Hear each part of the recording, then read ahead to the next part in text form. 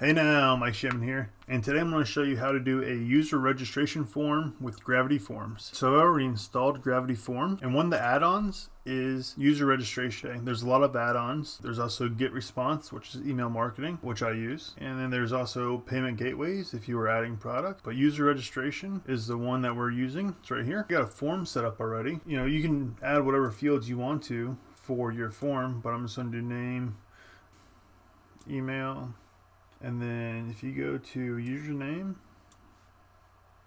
and password, you know, you can require, like I said, you require whatever forms you want. Okay, just go to update. All right, now if you notice when you install the user registration that it adds different settings underneath, or it adds the setting underneath settings. So if you just click that, all right, and then if it's saying, do you want to add a feed? So if you want to add a feed, you go to add new, okay, and then user registration feed, that's the name. You want to do a create user, okay, and then you just want to make sure these are all matched up for what they are, all right, and then if you want to select a role for them, you can select the role here. So just be a subscriber. And you can define your roles within user meta. You don't really need that. Now if you want them to be able to activate the registration themselves, you want to enable user registration, and it says by email or manually or by form notification. So I usually do by email. This way they check their email, and there's a link in the email that says, hey, activate your registration here. Just click a link, and they click the link, and then they activate it and they can log in. You could do registration condition, maybe if you have a certain conditional logic that you want to do. I just go to update settings, all right, and you can also go to settings right here on the sidebar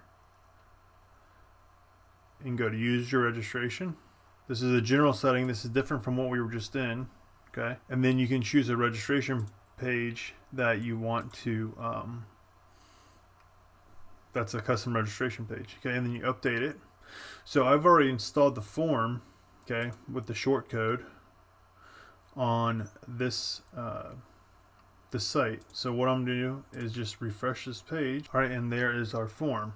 So now once somebody signs up, they will be able to access the whatever it is that you want them to access.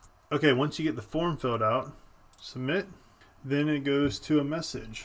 All right, so, and actually this is something that we didn't modify in the back end, which I'll show you how to do that now, because you can redirect them to where you want them to go. All right, so that's how the registration form is done. Now I'll show you the email in just a second, but if you go back here and you go to forms and you go to notifications, or excuse me, confirmations, you can go to edit the default confirmation. You have a page and a redirect, or you have a text, okay? If you choose text, whenever they submit that form, it's just going to show this message here. Now you can use this to put a download link. Maybe you're offering a free report and you want to put a download link there, then you just put the you know, whatever, the PDF or download now. You can make a button or something, and you can link that to your PDF right here by choosing the URL where your PDF is. All right, and now whenever they get that message, it's going to be hey, thanks for that, and download now, here's your report. Okay, and if you want to redirect them to another page, maybe you have a different page you want to go to, like a sales funnel maybe you're doing, you can download them to whatever page you want to go to there. Or if you want to redirect them to an external URL, you can do that right here. So maybe you're passing them on to an affiliate product and you have an affiliate link in there. This is where you put that affiliate link right here. So once they hit submit, you capture their information and then it goes to the URL. So one of the things I use is Get Response for capturing their email. Once you configure their settings, you can add an email. Whenever they sign up, they get automatically emailed from my Get Response, which is a personal email from me saying, hey, thanks for signing up, I appreciate it, whatever it says, but that's what I've connected there. So basically that's how they register. Okay, now let me show you the email. Okay, so here's the email. It got here automatically fast. So there's the email. Now here's my link to activate my registration. So what I'm going to do is I'm going to go over to a incognito tab where I'm not logged in, and I'm going to put the key in the URL, and there it goes. Now my link is now activated. So now my account's active. I can go to log in, or I can go back to the home page. Okay, let's just go to log in, and now it takes me to this login form. Now I can log in, and this can be configured to whatever you want. The WP login, that's where this is taking me to. There's a plugin actually that you can use to control where this login goes to. So I'm just going to enter my username and password that I created and log in. And there we go. So this is where it takes you. Again, you have to choose where that login goes and then be able to log in there. So well, that's the thing with the user registration, is that it just allows you to create accounts. It's up to you to have like a membership software or something to that extent to keep them locked out of, to keep the not registered users locked out of the data. This is the user registration, and I have it on one of my other forms actually that I use.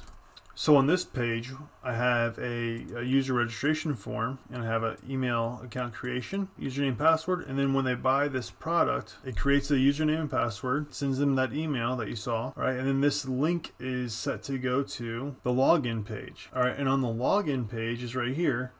It says check your email for account activation link. All right, and then right here, they would see a login form if they're not logged in. So you see how this works, is that they would see a login form if they're not logged in. If you log out, you can see it, but you want to make sure that they check that email activation link. Once they do that, it's all automation. This whole thing is automated. Right? They buy the product, and that once they fill this out, they're on my email list. I send them to GetResponse, and then they get an email saying, hey, here's your account password, everything. I send them a personal email through the GetResponse. They're on my list as a buyer now. And then these are just affiliate links in the members area again. And I should say also that this is connected to WooCommerce memberships there. So once they buy this particular product, then they get activated to access those pages, okay, the membership pages in the back end. So what I did is I just created this button right here, and these are locked areas within the website. So that's kind of how the Divi, well, I made it with the Divi theme, but this is how the Gravity Form user registration really works. So once you set it all up, this is what it could be. I hope you guys got a lot out of this tutorial. Go ahead and check out my other tutorials, and thanks a lot, guys.